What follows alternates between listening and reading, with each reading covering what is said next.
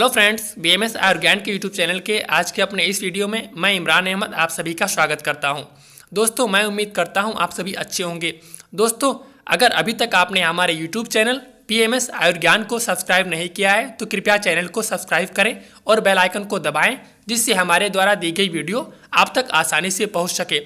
और हाँ दोस्तों, हमारे फेसबुक पेज, इंस्टाग्राम पेज और टेलीग्राम चैनल से जुड़ना ना भूलें। हमें सर्च करें BMS Ayurgyan. This video is presented by Dr. Khushbu Mishra. Please do like, comment and share with your friends. Hello friends, I am Dr. Khushbu Mishra and today we are going to discuss on topic rickets. So let's start. Now in introduction we are going to see what is rickets. So rickets is a common disease in children between 3 to 18 months of age. So those children who are between 3 months of age to 18 months of age, in those children we can oftenly see this rickets disease. It is a serious condition and it can be prevented. That means it is one of the serious medical condition, but however it can actually be prevented by taking proper preventive measures. Now, what is rickets that we are going to see? So, rickets is a disease of bones. That means it is bone related disease occurring in children which are caused by vitamin D, phosphorus and calcium deficiency. So, it is oftenly caused by low intake of vitamin D, calcium as well as phosphorus.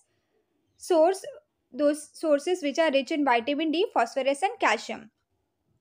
Now, what is the result of rickets? It leads to softer, weaker bones that are abnormally structured or fractured easily. That means because of this condition, the bones become weak as well as it becomes softer, and that may lead to abnormal structure of the bones. That means what is the proper structure of the bones that will get affected because of this condition, as well as the bones get fractured very easily. So this was what is rickets. Now, who are at risk of getting the rickets? That means in those babies who are between the 6 and 36 months of age. That means those particularly babies who are between 6 to 36 months of age, in those babies we can often find this disease occurring in them. Second is malnourished children. That means if the children are not given proper amount of nutrition, in those children can also this rickets can be seen. Children who are less exposed to sunlight and have light skin tone. That means if the children is not given proper amount of exposure to the sunlight every day on the daily basis, as well as who have lighter skin tone, in those children also you can often find this disease occurring. Children with primarily vegetarian diet. That means if the children are not given proper amount of sources rich in vitamin D, in those children also you can see this rickets disease, because often the sources of vitamin D is from the non-vegetarian diet like milk, egg as well as meat. So if the children are not given non-vegetarian diet or sources rich in vitamin D, phosphorus as well as calcium, so in those children also you can see this rickets disease. Children who have zero intake of dairy products, that means those children who do not like milk as well as milk products, and who do not take this milk and milk products, in those children also you can often find this rickets disease. Children with genetic kidney disorders, so those children who have some kidney related disorders, that will actually prevent them from phosphorus absorption, because kidney is a main source of the phosphorus absorption. So if there is some kidney related disorder, so the phosphorus absorption will get affected, that will lead to rickets disorder. Now, what are the causes of the rickets in the children? So, rickets is mainly caused by insufficient amount of vitamin D, dietary calcium and phosphates, as well as both vitamin D and calcium deficiency. So, if the food sources rich in vitamin D, phosphates and calciums are not given to the children, so that may lead to rickets disorder in the children. Symptoms of the rickets, that means if the child is suffering from the rickets, what conditions or what symptoms can we see in the children? First is tenderness or pain in the bone. That means children will be often complaining about the pain in the bone, that because bones become very weak and they become very tender, because of which there will be often pain in the bone seen in the children. Short stretch or stunted growth, that means height of the baby won't grow to normal level. the children will remain stunted for the lifelong. Weaker bones that fracture easily, that means bones will get brittle and they will often get fractured very easily. Then muscle cramps, scissors, delayed formation of the teeth. So teeth formation will also get affected in the children. Enamel erosion, that means enamel will get corroded, it will often break off very easily. Tooth defects, that will there will be some defects related to tooth. Large number of cavities will also be seen in the children who are suffering from rickets. Abscesses as well as skeletal deformities, that means there will be some skeletal disorders such as bow legs. Now what is bow legs? Legs that look curved like bow, that means there'll be abnormality of the leg bones. That means what is the actual structure of the bones of the leg that will not be seen in the rickets patient.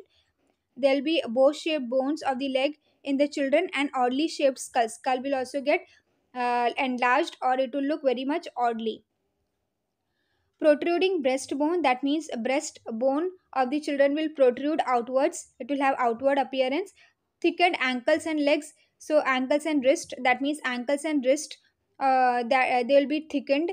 And bumps in the rib cage are some of the symptoms seen in the rickets. Now we are going to discuss what is treatment of this rickets. So we have already discussed what are the causes. So in order to prevent the causes, what we do in the treatment is give all those deficiency treatments. First is intake of the foods rich in vitamin D and calcium. That means all the foods which are rich in vitamin D and calcium are provided to the children in order to treat the rickets disorder. Intake of the vitamin D and calcium supplements. So along with the food, supplements are also given which are rich in vitamin D and calcium. Administration of vitamin D injections at regular intervals. So vitamin D injections are provided to the children.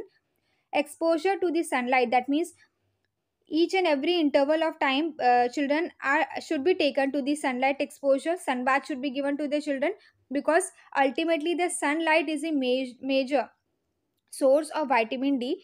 If rickets is complication of some medical condition, treating the underlying condition can actually resolve the rickets. That means if rickets has occurred because of some complication, so that complication can be treated by treating the medical conditions. Phosphate and calcium supplements should be given to the children, because phosphate and calcium can also lead to rickets. So phosphate and calcium supplements along with food rich in phosphorus and calcium should be given to the child.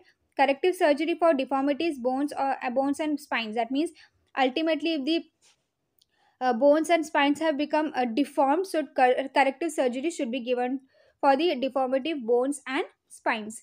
How can you actually prevent this rickets? First is daily exposure to sunlight. So babies should be taken to sunlight every day, taking daily 10 mcg of vitamin D. That means daily the child should be given 10 micrograms of vitamin D tablets in order to prevent this rickets disease. Foods rich in vitamin D and phosphate should also be given to the children in order to tackle with the rickets. And pregnant and breastfeeding women should take supplements of vitamin D. So those women who are already pregnant and breastfeeding women, in those women's vitamin D supplement should be given, so that in order to avoid the rickets condition in the babies. So this was all about rickets. Till then, keep liking, sharing and subscribing our channel for more videos. Keep supporting our channel. Thank you so much.